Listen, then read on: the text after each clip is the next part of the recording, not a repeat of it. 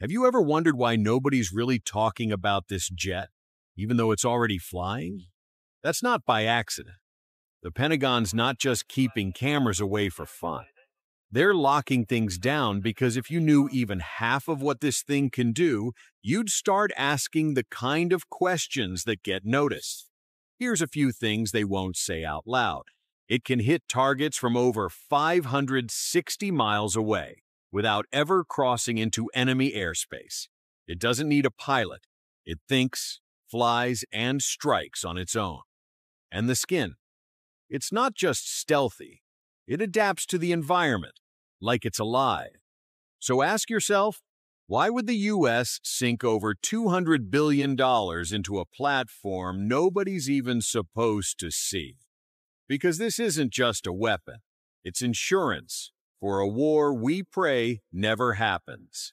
And here's the kicker. It's already been flown. Let's be real. You've felt it too. The news doesn't quite add up. Same headlines, same aircraft, same old stats, but your gut tells you something's being left out, like a shadow slipping between the lines, something new. And whatever it is, it's not meant for the public. Because when real advantage shows up, it doesn't get put on display. It gets buried. And once you hear the name, you'll start to notice it. The strange gaps in briefings, the silence where there should be explanations, those missing minutes in radar logs. That's not coincidence. It's not a conspiracy. It's a new chapter, one nobody's reading out loud yet. Now think back to what we had before. The B-52? It's been a workhorse for decades. Massive, powerful, but lit up like a Christmas tree on radar. The B-1B? Fast, fiery, built for speed, but way too loud for modern war. The B-2? A stealth icon in its time, but demanding when it comes to maintenance and logistics. And now comes the Raider. Not an upgrade, not an heir, a whole different beast. You don't see it. Not because of smooth edges, but because its skin is alive, adaptive. Nanostructures and metamaterials absorb, redirect, and erase its presence. The radar sees sky, and the sky says nothing. And it flies, with or without a pilot. Its onboard AI is scanning, thinking, reacting, before command even finishes a sentence. It picks the target, the timing, the exit. Not guesswork, pure calculation. And here's the part no one's really talking about. The Raider isn't just invisible, it's a deceiver. The enemy sees multiple targets. Confusion sets in. And by the time they realize what's happening, the real Raider has already completed its mission and vanished. No, this isn't a cheap project.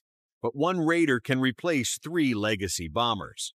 Fewer boots in the air, lower risk, a smaller footprint, and a much greater chance that war never even starts.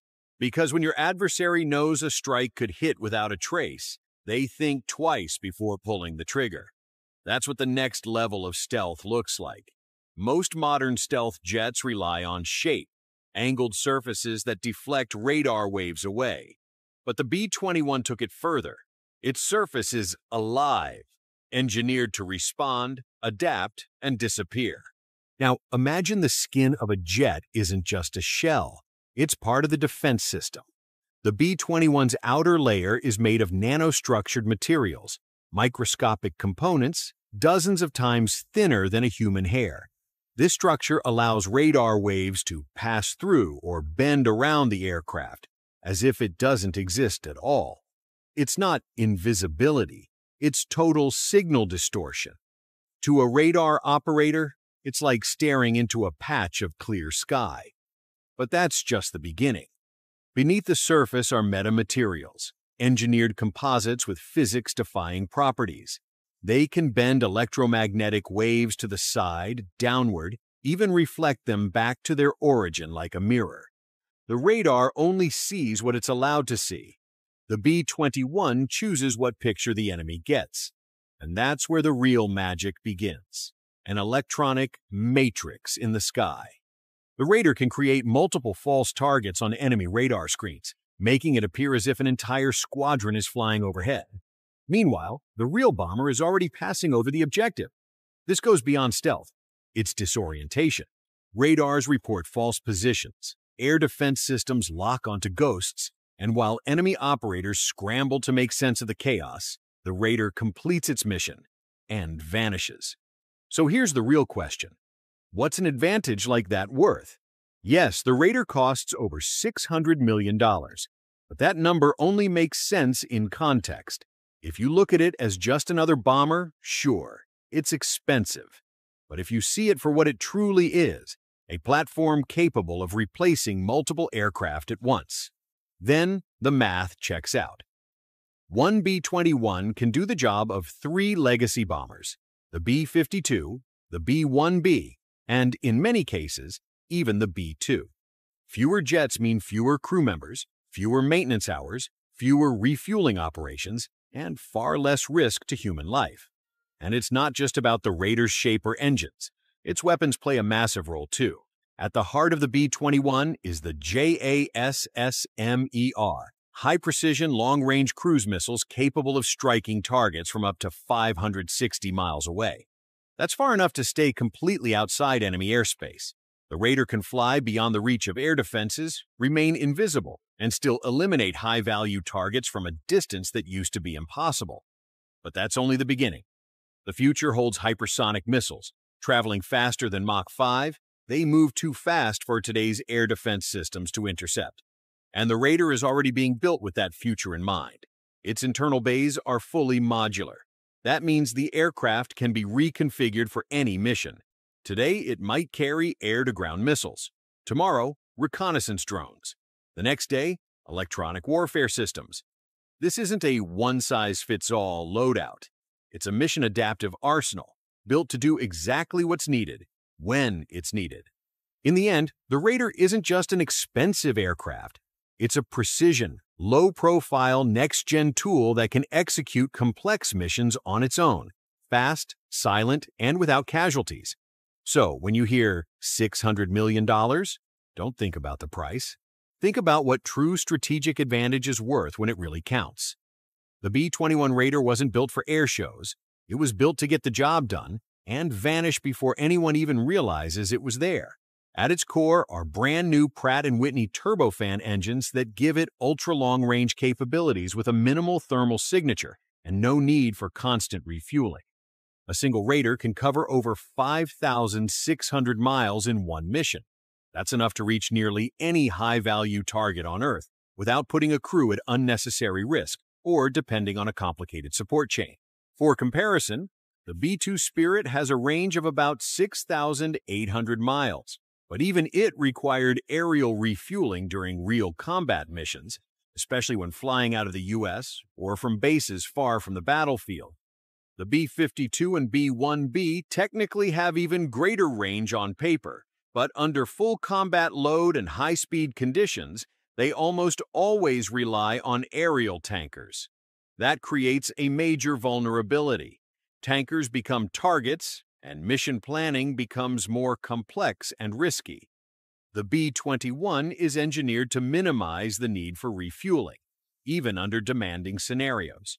That means less logistical burden, lower operational risk, and far more autonomy when conducting deep penetration missions. The Raider can launch from the continental United States, strike a target on the other side of the planet, and make it back on its own. And it can do all of this quietly. Its engines are buried deep within the fuselage, drastically reducing its heat signature. So much so that on infrared sensors, it appears more like a faint, warm silhouette than a jet. Its body?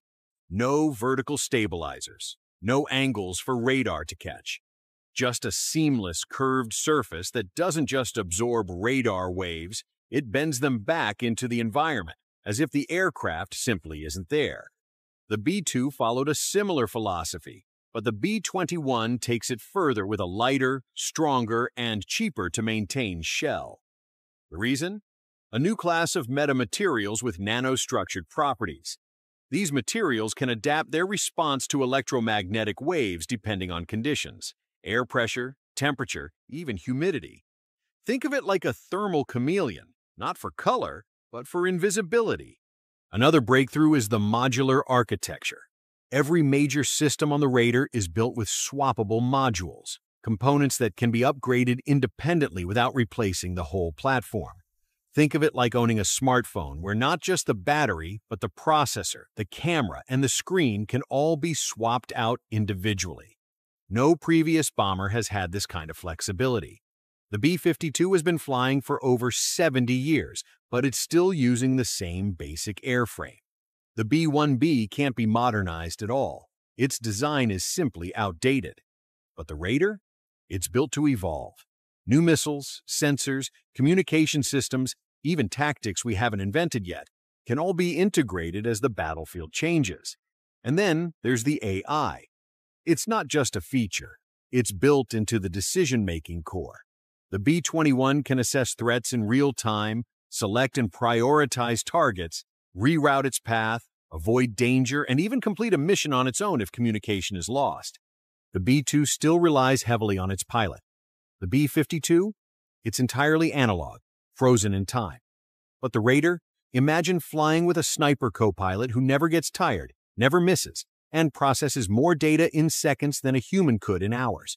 To put it simply, if the B-52 is a reliable 1950s pickup truck, the B-1B is a muscular 1980s race car, and the B-2 is a luxury stealth cruiser, then the B-21 Raider is a Tesla that can fly, dodge, and fight on its own. No driver, nearly no signature.